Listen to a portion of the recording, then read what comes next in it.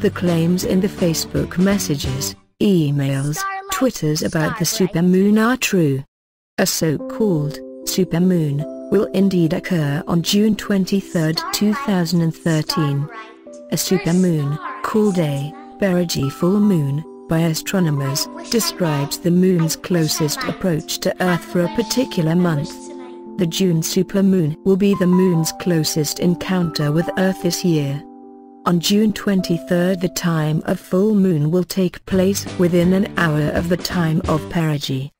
So, the June 23 full moon will look larger than it does in other months.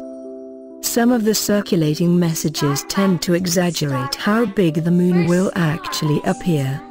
And, of course, it will not appear bright purple or blue as suggested by some circulating graphics.